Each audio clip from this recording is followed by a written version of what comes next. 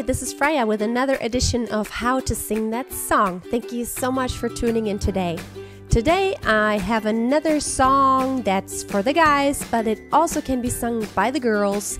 Let Me Entertain You, originally by Robbie Williams.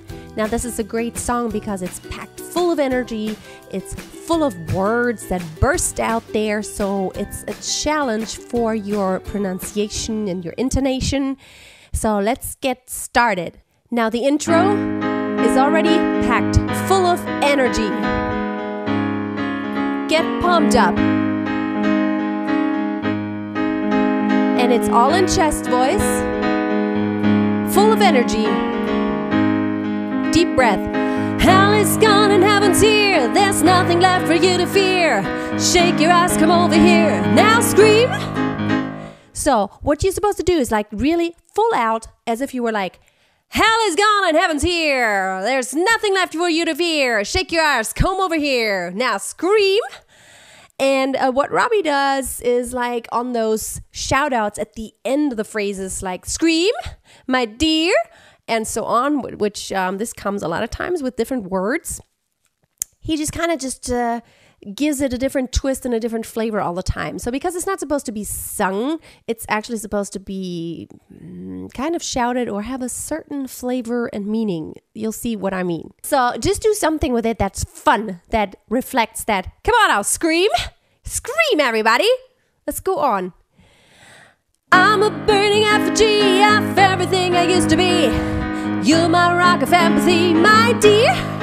My dear, just however you want to flavor that. And it should have some voice color that's kind of unique. Also, make sure you think about where to breathe. Don't interrupt the phrases like this here. Hell is gone and heaven's here. There's nothing left for you to fear. Breathe. Shake your ass, come over here. Now scream. You could breathe again before the now scream, or you could not. But just don't interrupt the phrase by, I'm a burning effigy of everything I used to be. You're my rock of empathy, my dear. So just don't interrupt it. It's kind of cool here just to really keep it going. I'm a burning effigy of everything I used to be. You're my rock of empathy, my dear.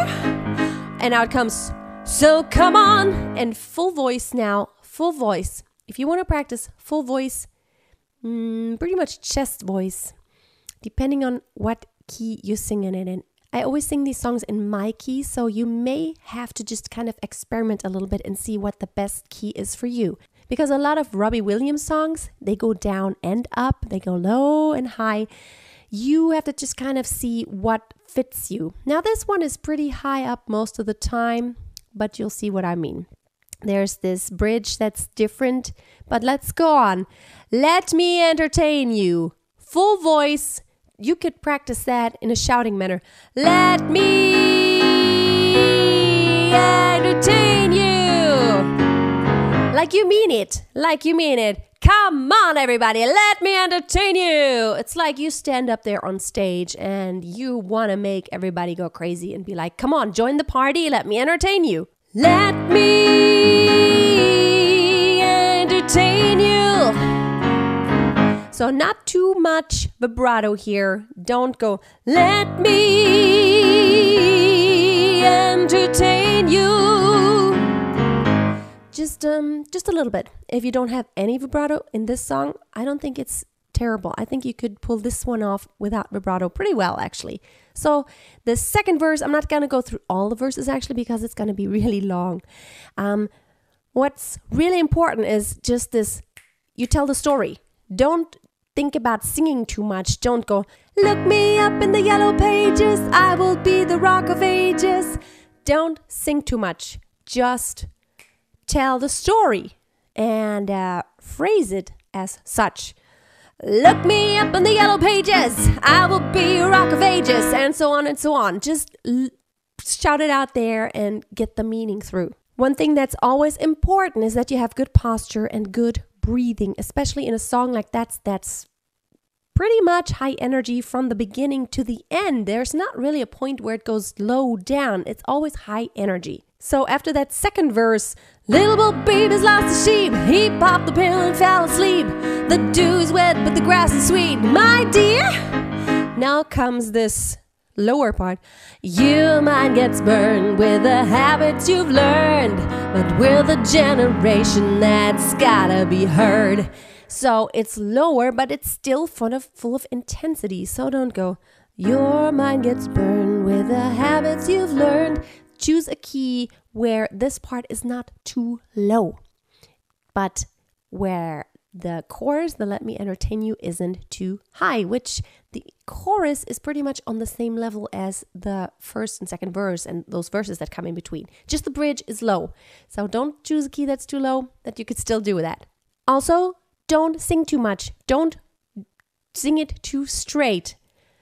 Your mind gets burned with the habits you've learned, but we're the generation that's got to be heard. Don't go too straight. Have more of an attitude. Be very chesty and very, your mind gets burned with the habits you've learned. So what happens then is that you bend those pitches every once in a while.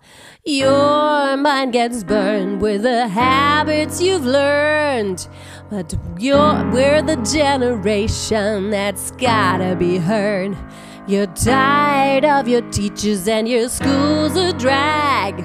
So have an attitude and don't be so clean. And now it comes.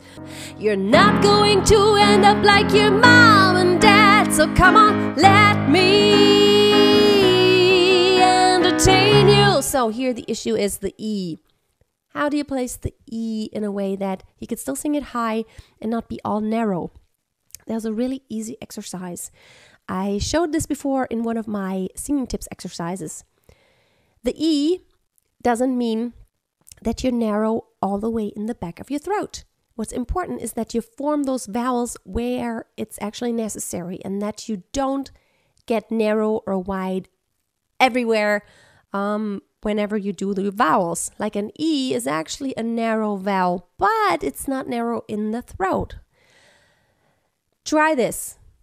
Relax your cheeks here and now go A, E, E. Don't move your cheeks at all.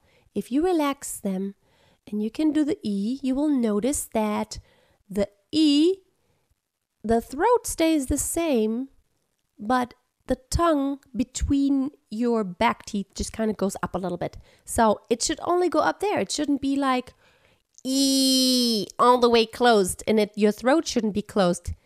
Let me entertain you. You could still sing an E and be open. Let me entertain you. E, not E.